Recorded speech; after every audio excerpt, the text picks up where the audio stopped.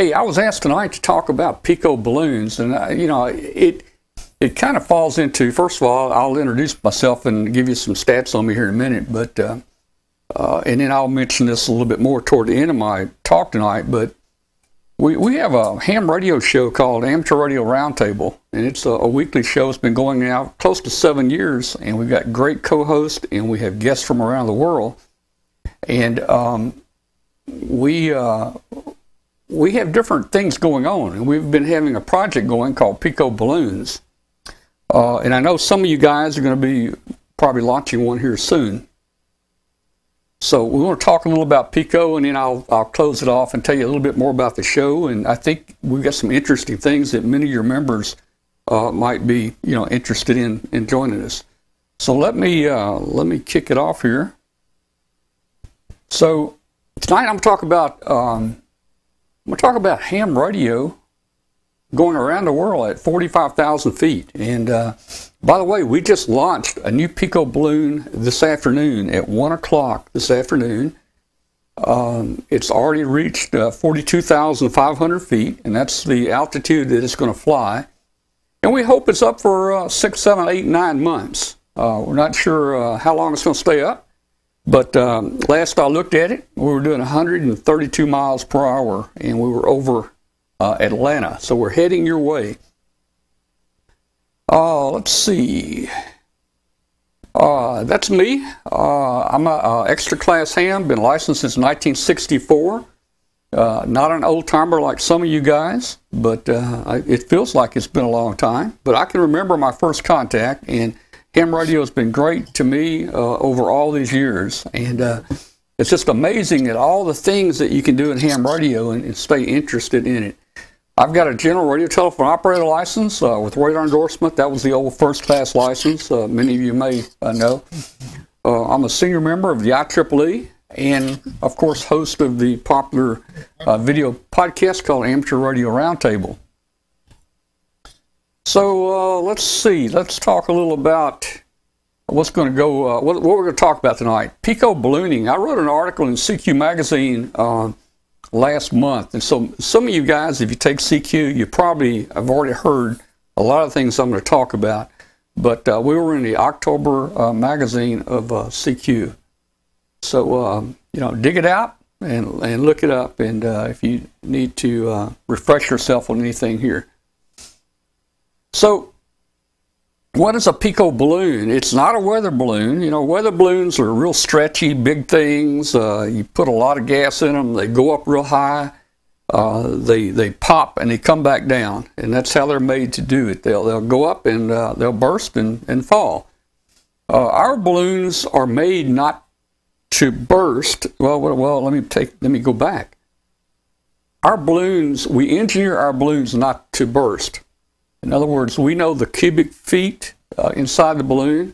We know the weight of the payload we're going to send up with it. We know the lift of the certain gas, whether we use hydrogen or helium or whatever.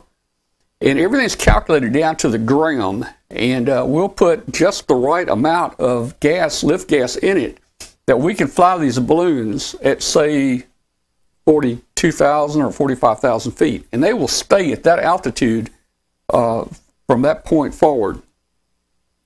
The one today is flying at 42. It hadn't quite reached its maximum altitude yet, but it's flying at 42,125 feet tonight. We're solar powered only. If you look at this little diagram here, you see the balloon at the top, and you notice it doesn't look like it's filled up very much. In fact, our balloons, when we launch them, they look almost empty. And that's because as gas expands, every 18,000 feet, the gas will double itself in volume.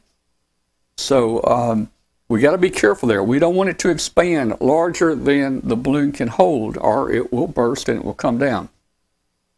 So our typical configuration, like we're flying today, is the balloon, of course, and then we have a little tracker that we build. We're building our own tracker, and it's located at the end of a string. They're at about 17 feet below.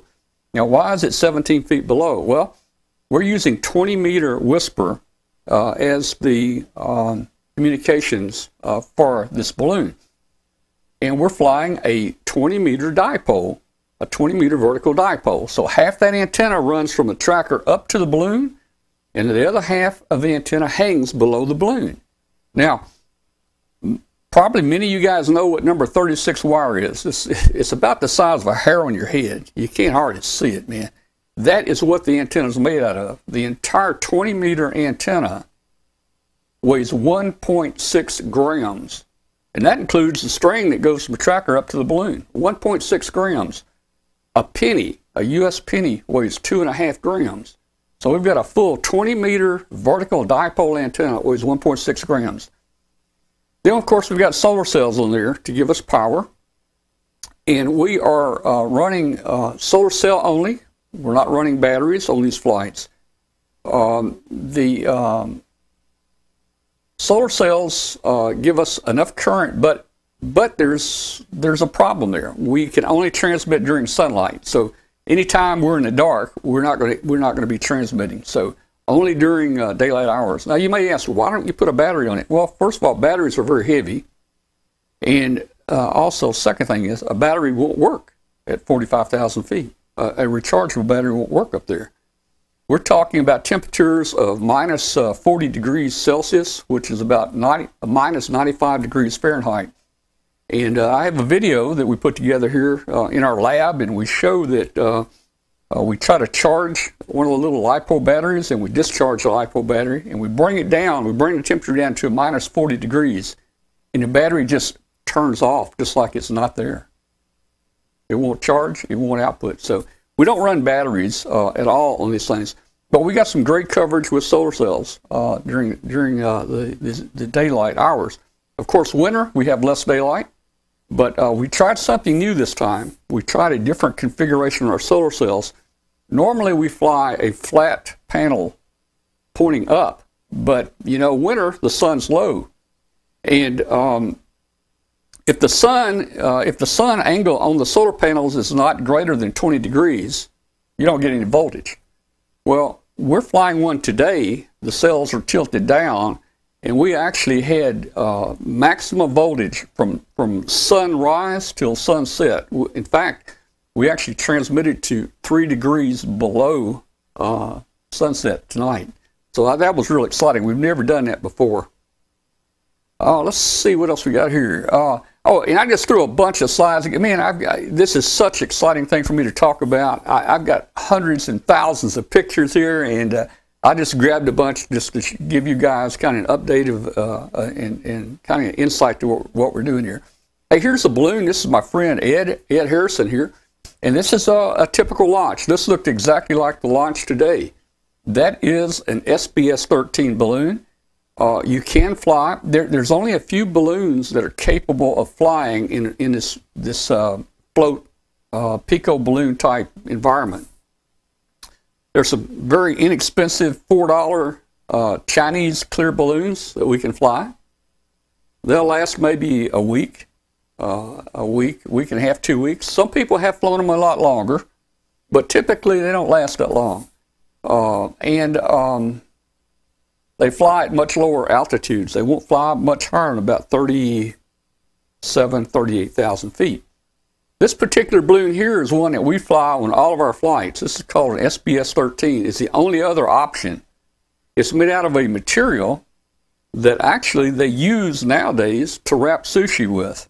It's to keep the freshness in. So this is a sushi wrap balloon, basically. And that is that membrane there will hold the hydrogen or helium inside where another balloon won't do it.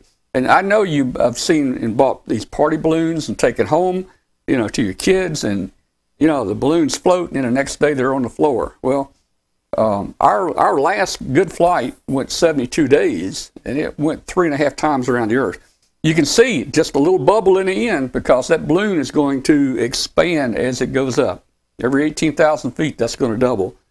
So that's a launch there. We need calm with that balloon there. We need calm weather to launch.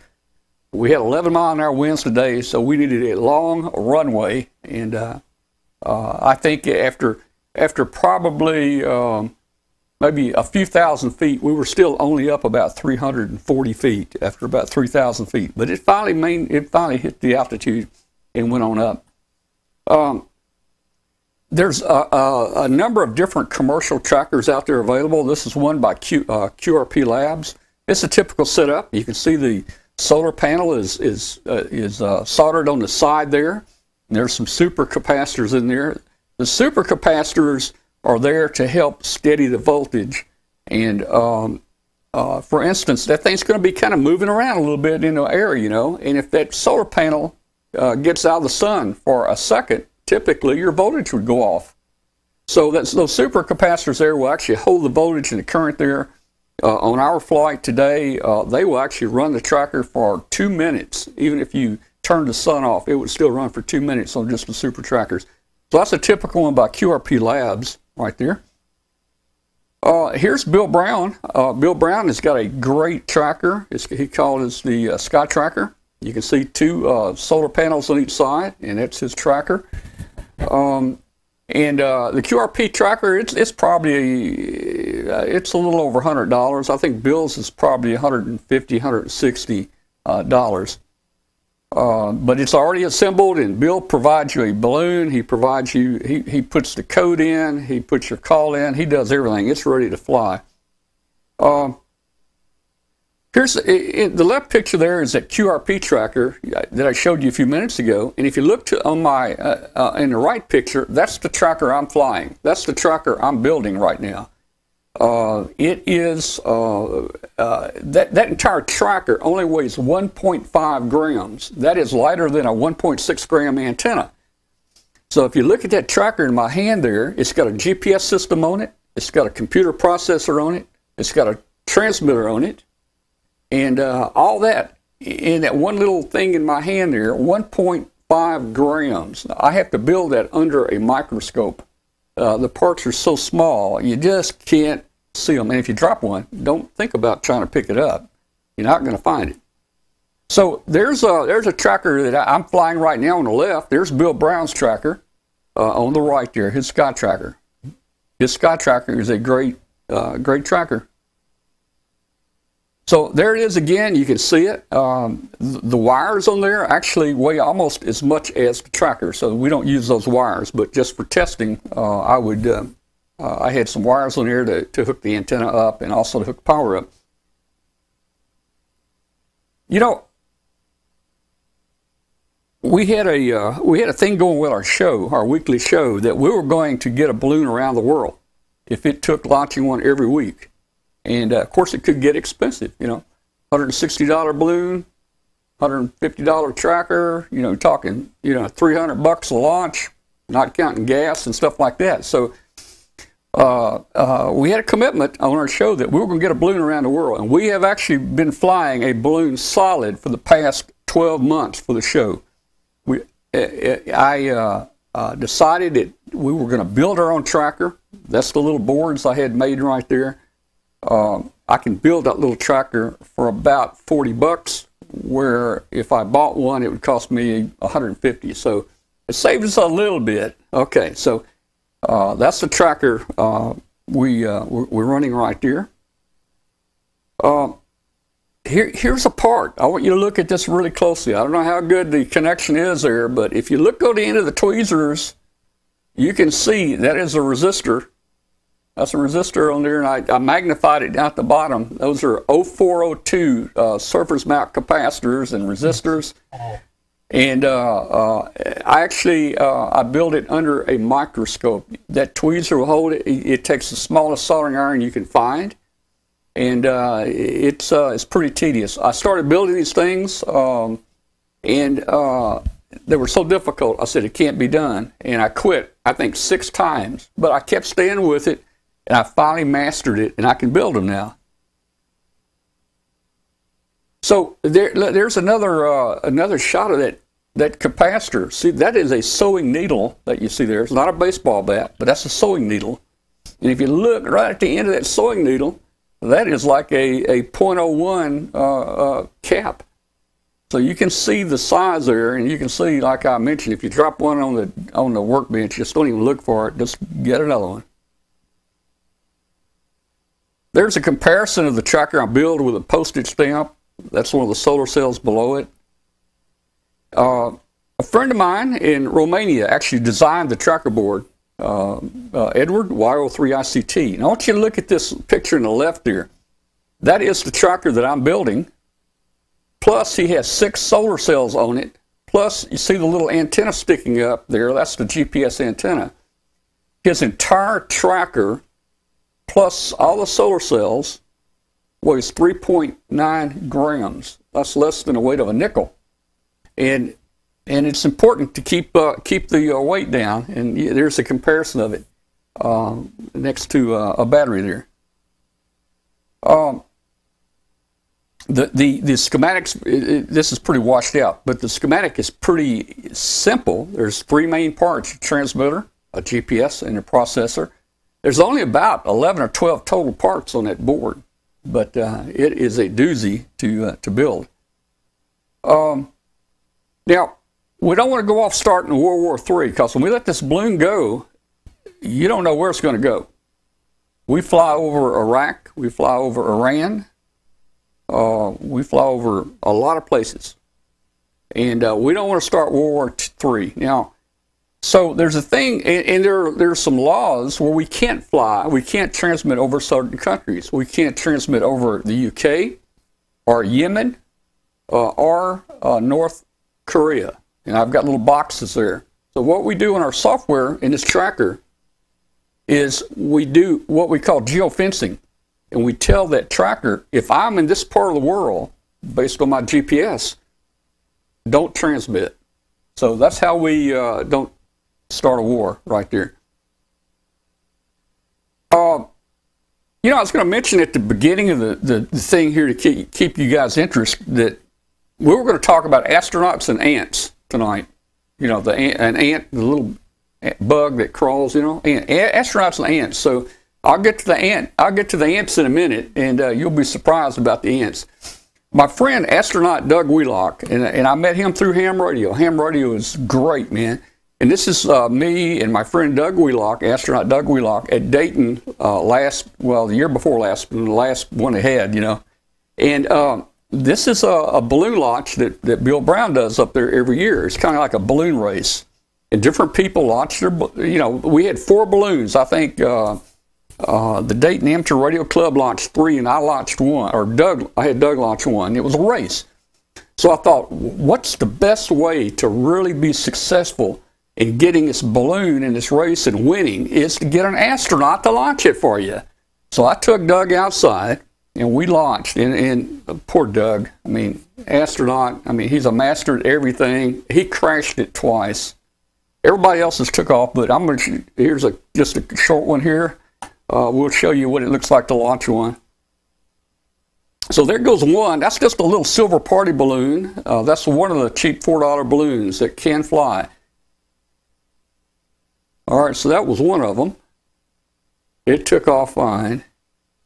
The second, and well, we had some terrible wind. If you look at that, the wind was just tearing those balloons to pieces. Again, those balloons are not very full. You can kind of tell by looking at how empty they are.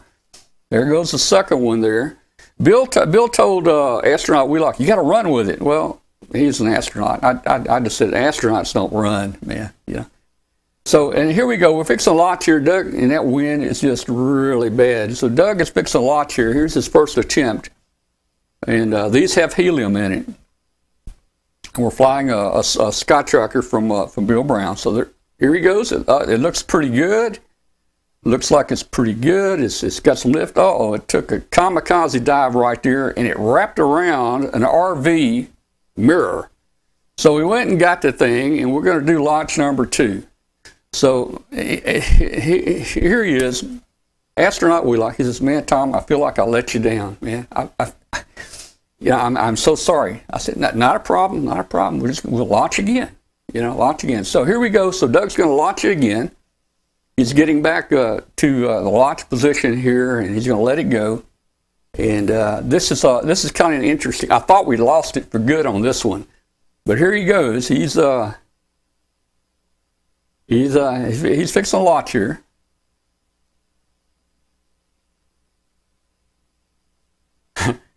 I think Bill said you got to run with it, and he didn't like to hear that, I don't think. Okay, here we go. All right. Here we go. All right, here we go. All right, so it's kind of low. Is it going to go up? It's going up a little, going up. You look at Doug, he's saying up, up, up, up, up, up, up, up. And he says, oh no, it wrapped around a power line. So it wrapped around a power line, but then it unwrapped and it took off. So that's what you get for, I guess these astronauts don't really train that much in launching balloons like this. We'll have to teach them.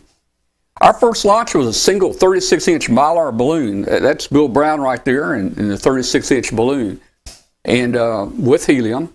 And it made it all the way to Japan.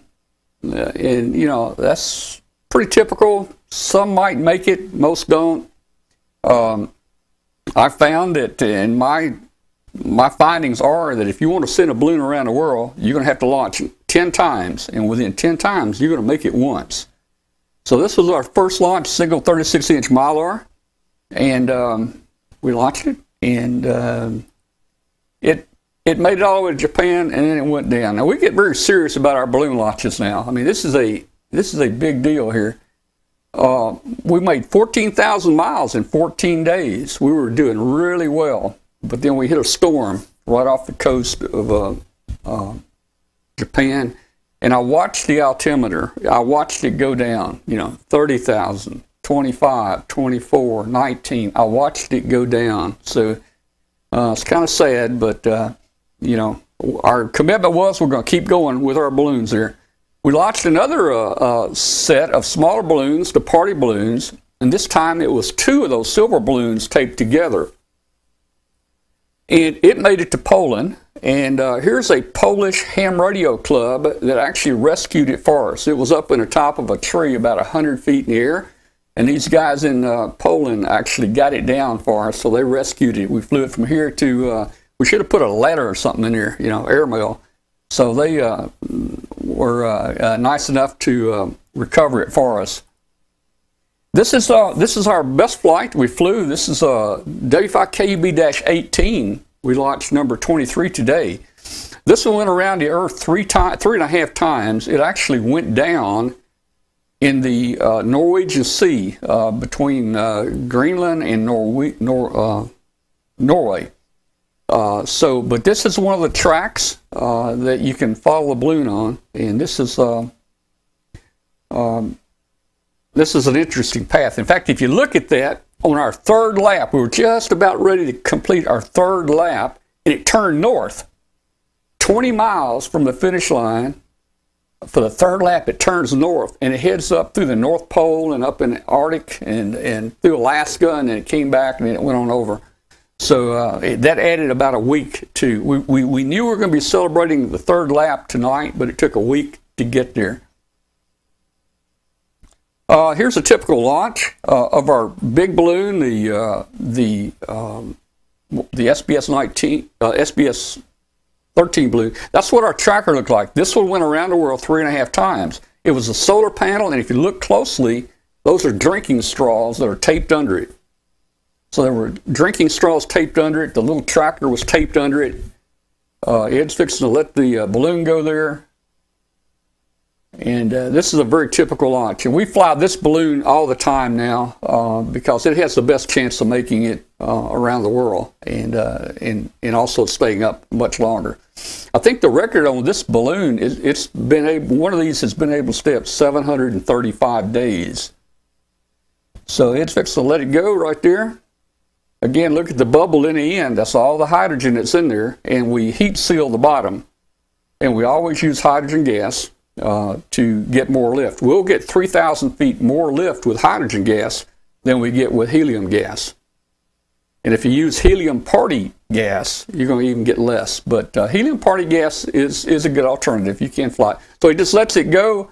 It's going to head on up 17 feet below that. We got our tracker, and it's going to be hanging right below it. And below that's the other half of the antenna. So there it is. It's gone. So here, just to tell you what you can do with this thing. For instance, you're probably very familiar with the hurricane models that you see on TV. The weather shows you these hurricane models.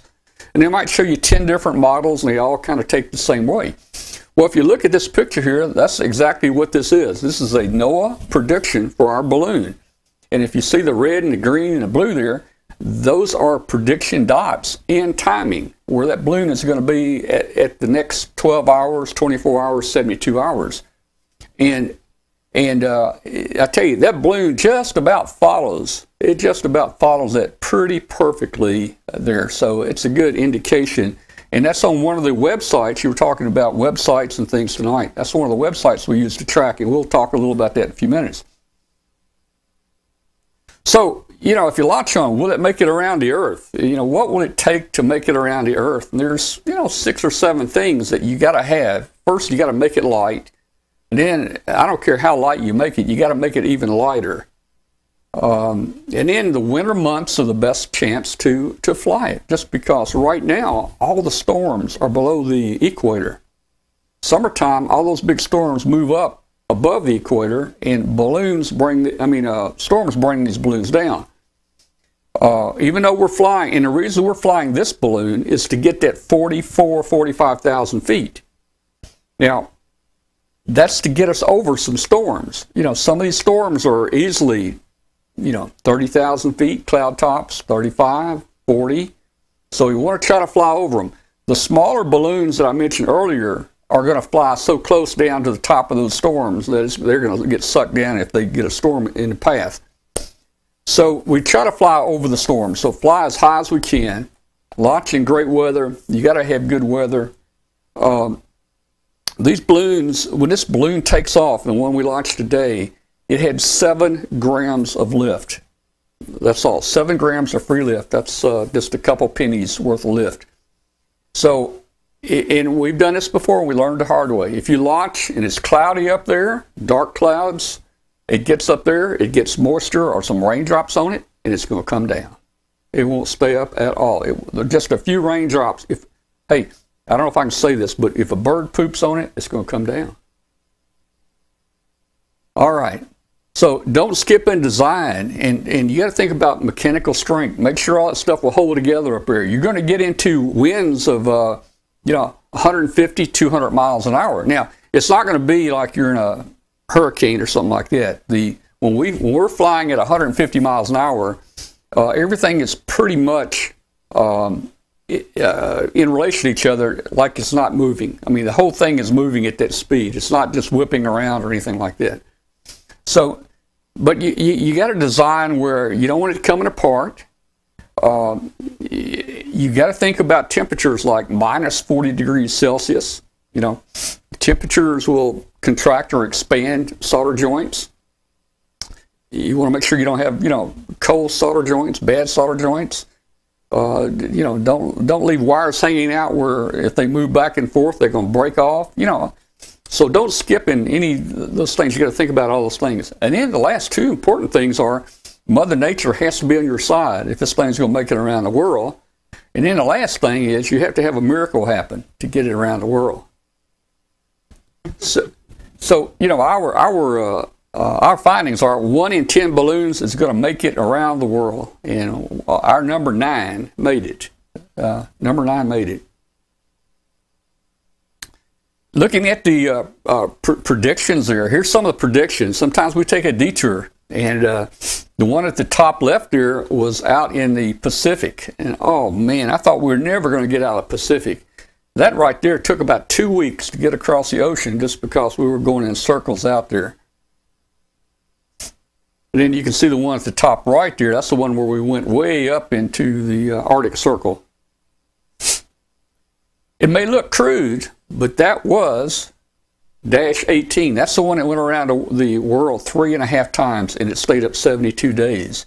It's just that was a flexible solar panel. You can see the little drinking straws that I have fastened to the bottom there. And if you look closely in the center, you see the tracker kind of sticking out the end there, taped on the bottom.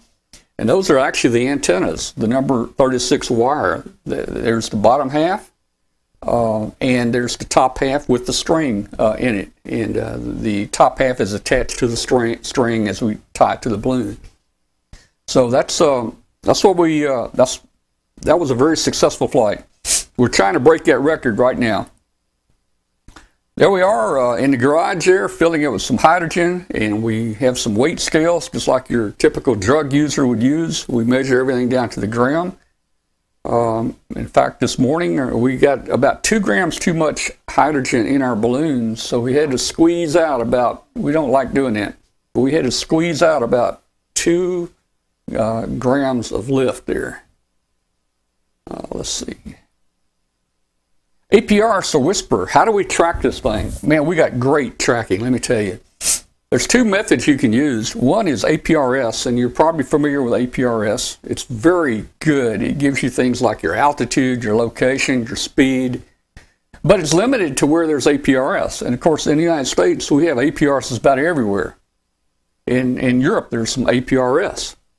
But our problem was, which I didn't like, when we fly these balloons, they're going to cross the ocean. There is no APRS across the ocean. And if it takes you 4 days to get across the ocean, you don't know if it's flying or if it's come down. So, and then when you get to Africa, Middle East, top of India, there's really no APRS over there. So again, there's another 10 days that you might not even know if it's flying or where it is until it pops back up on the radar later. Whisper, you guys are probably familiar with Whisper. It's basically plots on a map, where you are. Basically, Whisper plots a 4-digit grid square. So if you use just basic Whisper, it's going to say, okay, this balloon is right in the center of a box, 200 miles by 300 miles. I mean, that's not great, but at least you know, is it over the ocean? Is it over Africa? So 200 by 300 miles. So that's not really good. We wanted to do better than that. So with a modified Whisper transmission, by sending a second set of data, we can get things back like altitude, speed, location, voltage, and we get it down to a 6-digit grid square. We get it down to a box that's 2 miles by 3, so that's pretty accurate. So that's really good. Plus Whisper, I mean, your APRS has got a range up there that high. It's got a range of a couple hundred miles. Whisper, our little 10 milliwatt tracker, has a range of like 9,000 miles. 9,000. So I don't care if you're over Africa or India or ocean, we're going to know where it is.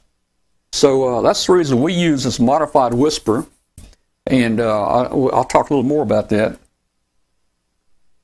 Here we go. This is a Whisper map. You can see there's our tracker right in the center over the ocean, and it says, hey, we're over the ocean. So if you just drew you a little 200 mile by 300 mile box, that's where we are right there. But you can see we had plenty of people picking it up and reporting it in Europe and also in the United States. So that's good. That's good. Here's how we get all that extra data that we do. So you take the balloon, and we take Whisper, and we transmit a second set of call letters. The first set we send is called W5KUB, and it sends a grid square, Echo Mike 55, a 4-digit grid square. So that sends it. It goes into a receiver on the ground. They put it into the Whisper database, and anybody can look it up and know that I'm within Echo Mike 55. Now, with this modified Whisper transmission, we send a second call letters, which starts with something like a 1 or a Q, and the one we're flying right now is a Q7.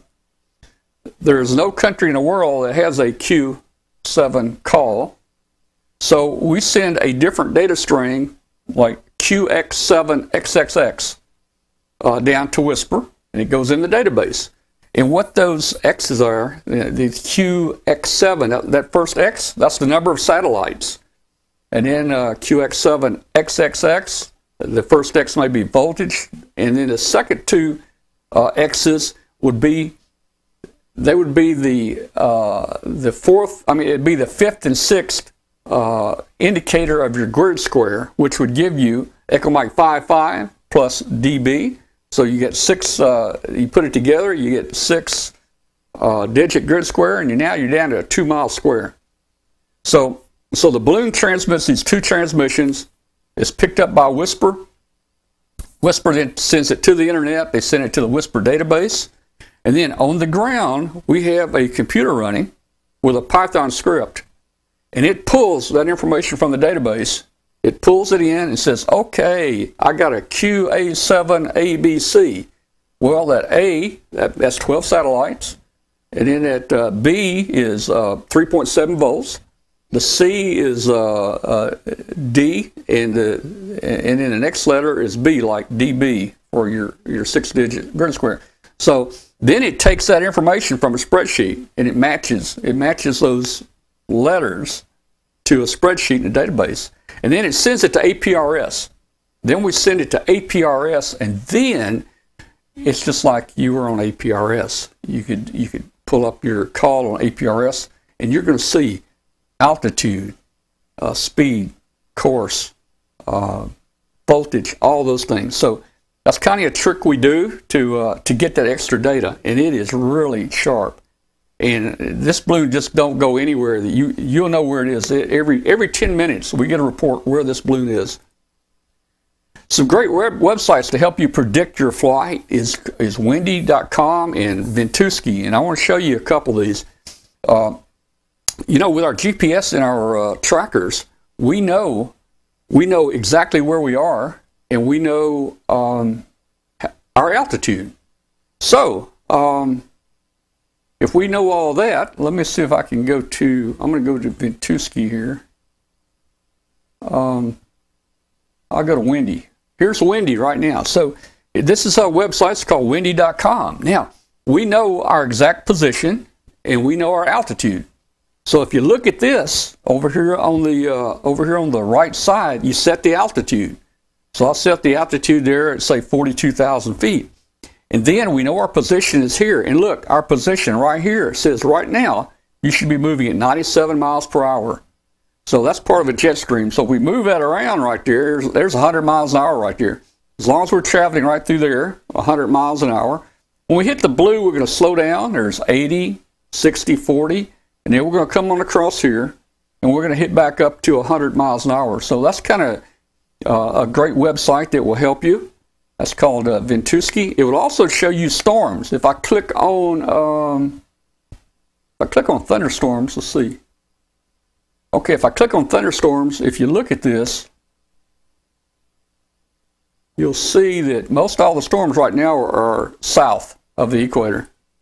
North of the equator is pretty clear right there. And then there's another one called Ventusky. Ventusky, look at this. Ventusky is really neat, man. You know right where we are. Right now, our balloon is somewhere over South Carolina. It's nighttime, and we don't know exactly where it is. But we're right in here, and look at that, 135 miles an hour right now. And this is the direction we're going right here. We're going to follow the air here. And we're going to follow the air, and we can see exactly where it's going to go. We generally always cross at the Straits of Gibraltar. We always go through right there below Spain at the Straits of Gibraltar. We'll go across Libya and then across the Middle East here. We'll hit Iraq, Iran, and then we get into the stands, the Kyrgyzstan and places like that over here. This is kind of a tough area here to receive from, but you can also tune in with SDR receivers, you know, like Kiwi receivers. You can take your computer and go online to a Kiwi receiver, say in Russia, and you can listen for it, and you can hear it and collect the data and put it into the database. So that's kind of cool the way we can see where it is. Those are helpful things. So, and it also shows cloud tops. For instance, here here's a still picture.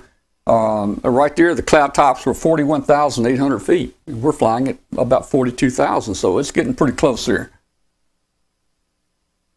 Again, that's the speed. I just showed you a minute ago the speed. We crashed in the Norwegian Sea on Flight 18. That was his final resting place right there. Now, I'm going to talk about ants. You know, I mentioned astronauts and ants. You know, somebody asked us, how do we steer the balloon? Steer it. Well, you really don't steer it.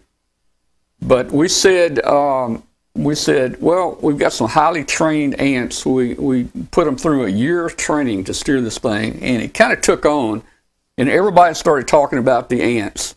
And if you go on our Facebook page right now and follow the flights, they're asking about the ants and where they are, and they're wishing them good luck, and on and on and on.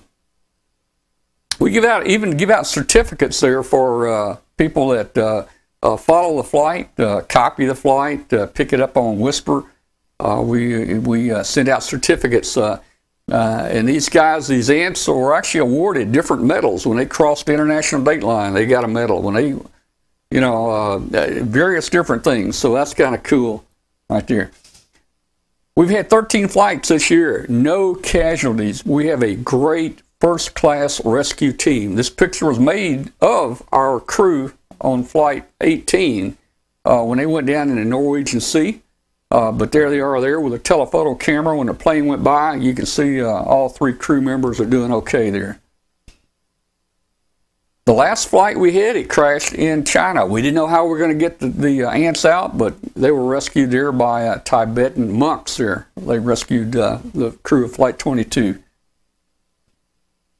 Here's some of your options here to, if you're interested in doing this.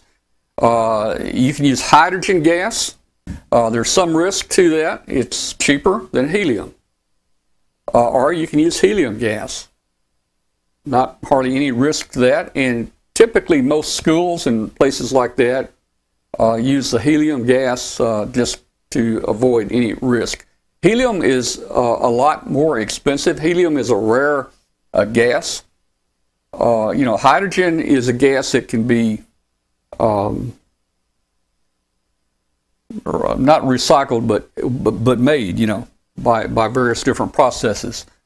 Hydrogen is plentiful, whereas helium is not plentiful. It's kind of a rare gas. It comes out of the ground at some of the natural gas places, and it's caused by radioactive material near the gas, and that produces the helium. Now, helium is used in a lot of medical devices, and that's where most of it goes. So it's more expensive. We use hydrogen all the time. It gives us about 3,000 feet more lift. In our particular balloon, we can fly that balloon at 45,000 feet with hydrogen. If we put the helium in that, we would only fly at about 42,000 or something like that. 43,000 feet maybe. And you can't put more gas in to go higher. It doesn't work that way. Okay, so you can do you know, for the tracker. What are you going to do for the tracker? A home built tracker. It's difficult. You saw the size of those parts. It's cheaper to build, but you really got to gear up. I mean, you need to buy a microscope. You need to buy special tools for soldering and for holding the parts and so forth. The pre-built trackers, they're ready to go. That's the way I would suggest people that are getting started, you know, to do that. You can fly the expensive balloons like what we're flying, the $180 balloons. I see SBS 13 balloons. Or you can fly some of the inexpensive $4 balloons. Now, these $4 balloons typically might last a week. There's one of them right now that has gone around the world 9 times. And that's a $4 balloon. It's gone around 9 times. So I won't say they can't do it. And even the big expensive balloon that I'm talking about here, I've seen them not last more than 1 or 2 days. So, you know, it's Mother Nature for sure. So hydrogen takes you higher.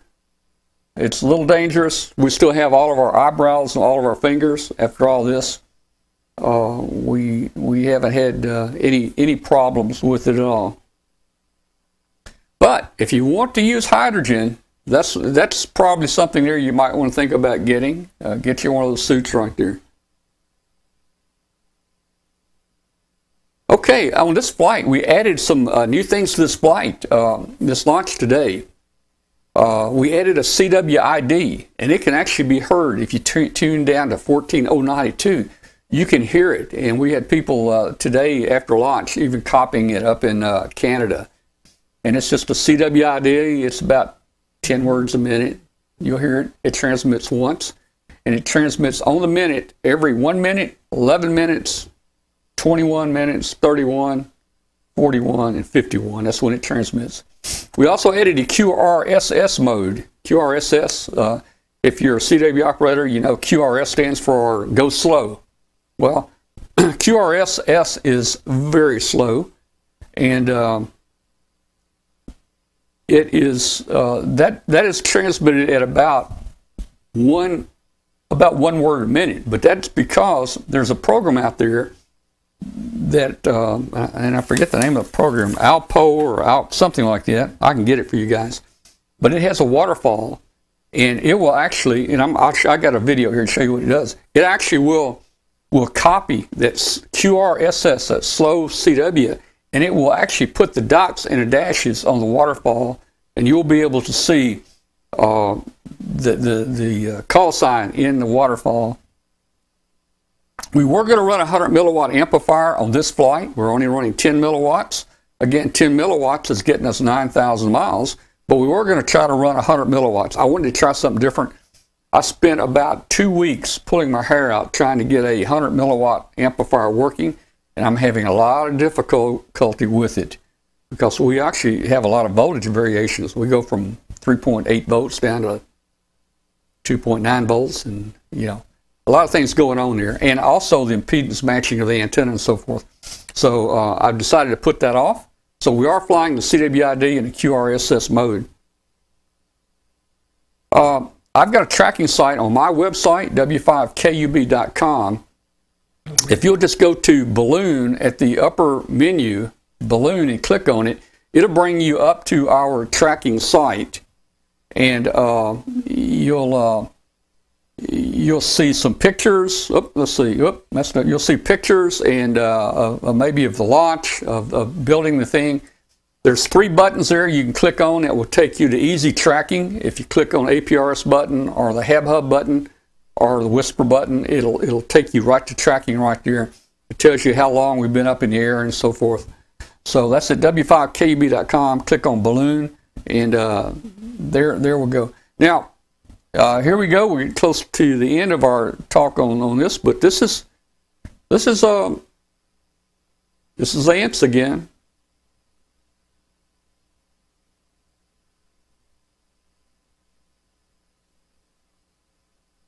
So we have a lot of interaction with the guys up here.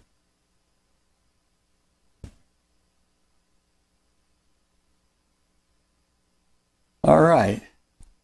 So I do want to thank Edward, Y03 ICT, for encouraging me to build that little bitty tracker. He really helped me. And of course, Bill Brown is the master of high altitude balloons. Bill's been launching balloons for 30 years and has probably made 1,000 launches. And he's been the one behind the Python script and the firmware and so forth.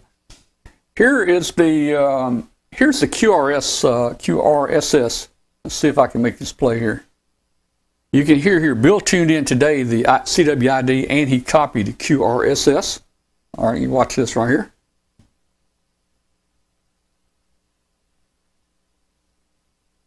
Let's see, I got to turn it up. Got to give you some.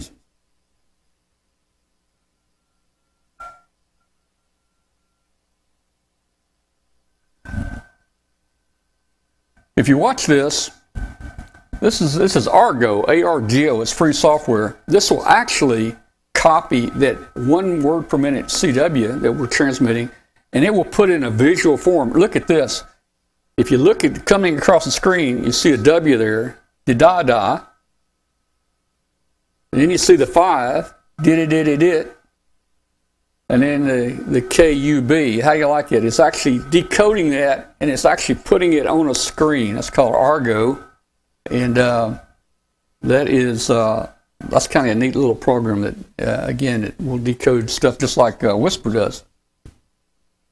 All right. So that was pretty much what I wanted to talk to you about on about the balloons, the Pico balloons. I do want to mention to you just very quickly about our show and invite you guys to be a part of it, and because our show does these type projects, and this project is an ongoing one for the show. So I'm going to let you see right here. This is kind of an introductory or a promo. I just want to show it to you real quick.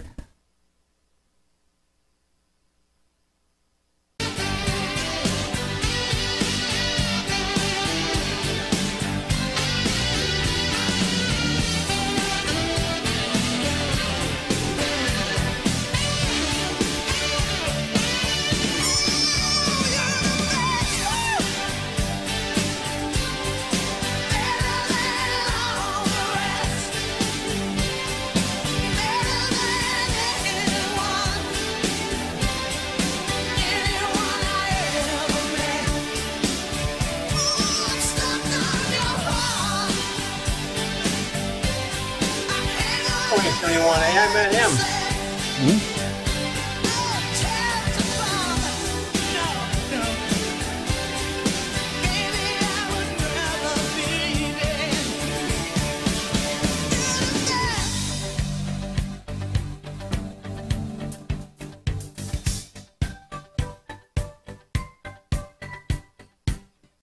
Little pencil in, I guess, right? Well, or that was the foxhole one. That was the foxhole one.